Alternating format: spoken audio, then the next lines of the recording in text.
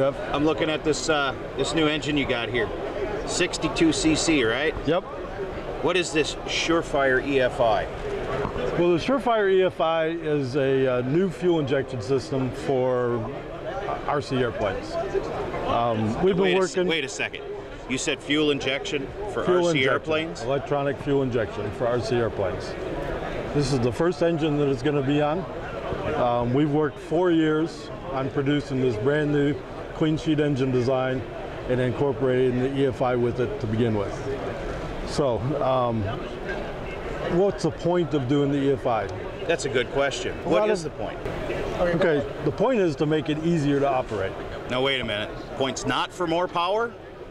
No, that's a pretty common misconception about EFI. EFI, most people think of EFI as being a more powerful option over a carburetor, but in reality, an engine produces only so much power.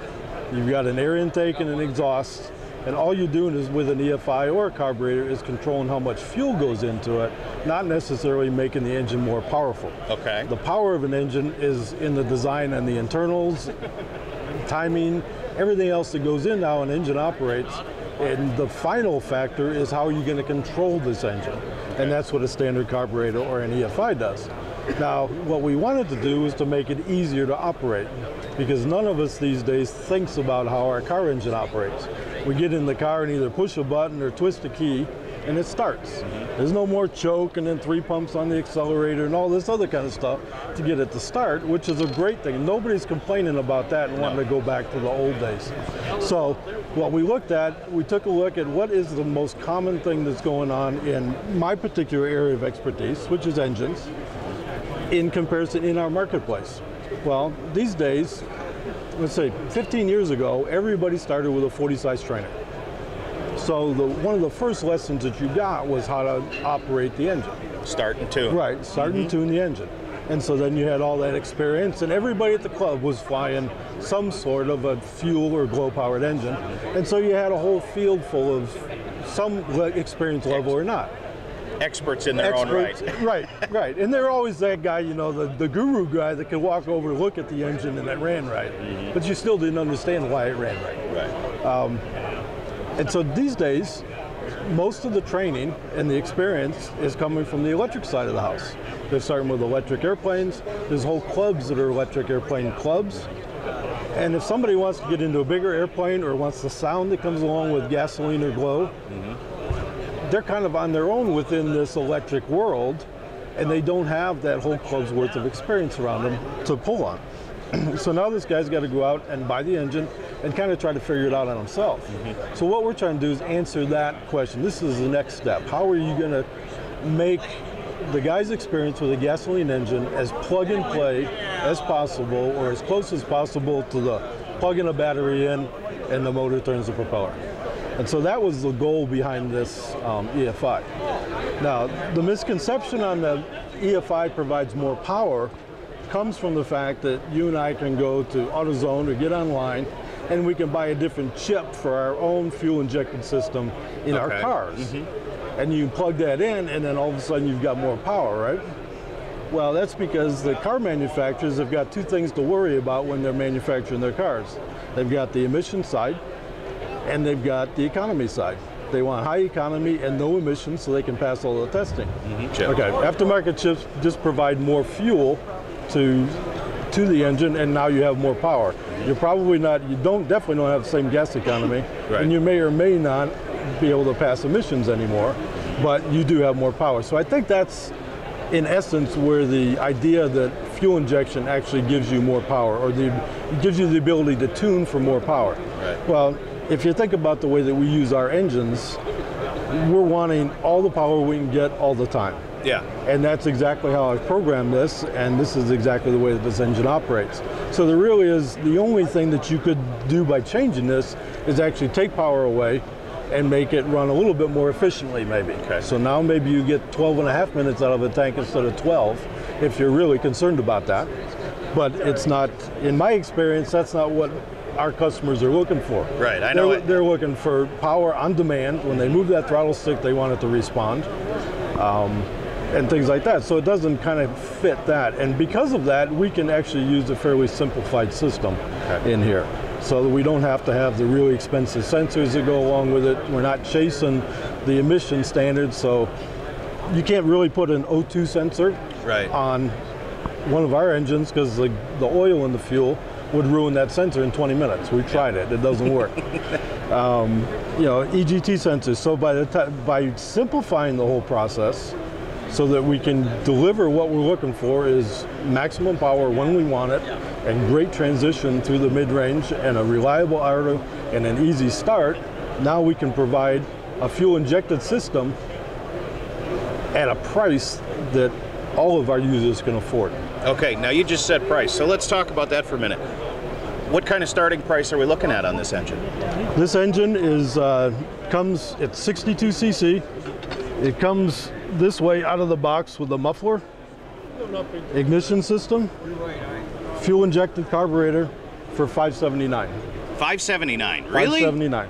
I was expecting somewhere around $800–900 for that. So. Well, that's because the previous ignition or EFI systems that have been on the marketplace were all in the $800 range for a much smaller engine. Okay. 20 and 25 cc size engines, like from OS had their system out. It worked well, but it had a couple of setup problems. Okay. It was difficult to set it up because they took one of the sensors we use is a throttle position sensor that understands what kind of power level you're asking for or where you've got the throttle, and then it feeds that through our algorithms to control the engine. The OS system took that position information off of the throttle servo, not off of a sensor. Okay. And so unless you actually had the OS system set up perfectly, it wouldn't work. It didn't know where it really wanted to go. It was being told that it was in one position and it wasn't, so it would end up getting lost. Okay. And so it was difficult to operate that way. Okay. We've taken that out, put the throttle position sensor right on here, so you can set up your throttle as you typically would, put your servo wherever you want, horn length's exactly the same, and just make your adjustments in your transmitter for it to open and close. So we tried to take things that we've watched people do with EFI before and the difficulties that they've had, and tried to address each one of those as we went through this process. Simplify it down and make it so anybody can use it. Anybody can bolt it on and use it. Okay. It uses a single battery. Single battery? Single battery drives both the ignition system and the EFI. It's a simple single plug right here. Okay. It's a 2S LiPo battery. 2S Lifey will also operate it. Okay. It does two things.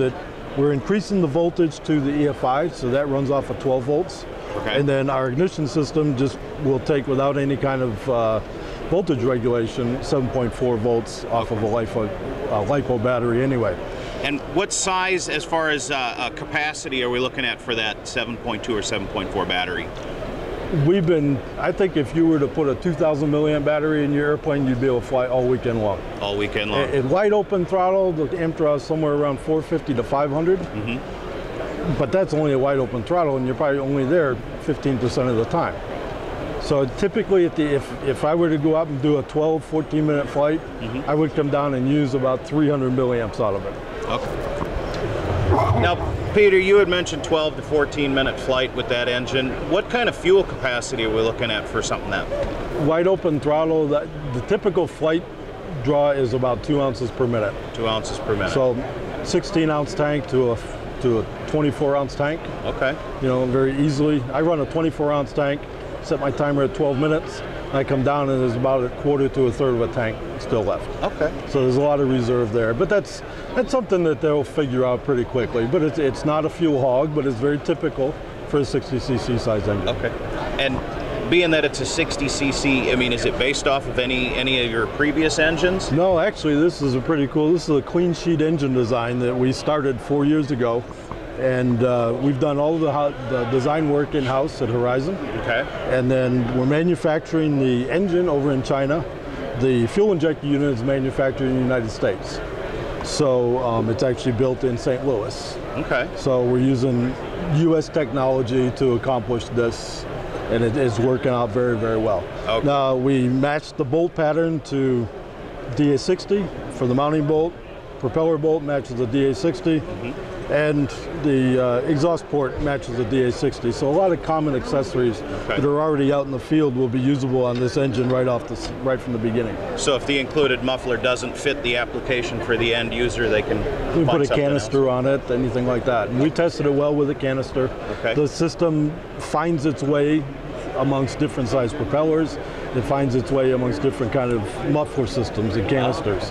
So it does that all straight out of the box. And we had touched on the price earlier, $579, correct? $579. And when are we looking at having this hit the market? Mid-May is when we should be shipping the first ones. Okay, so 6 weeks or so, we should be able to have these about Joe Null time up in the air. Yeah, exactly. All right.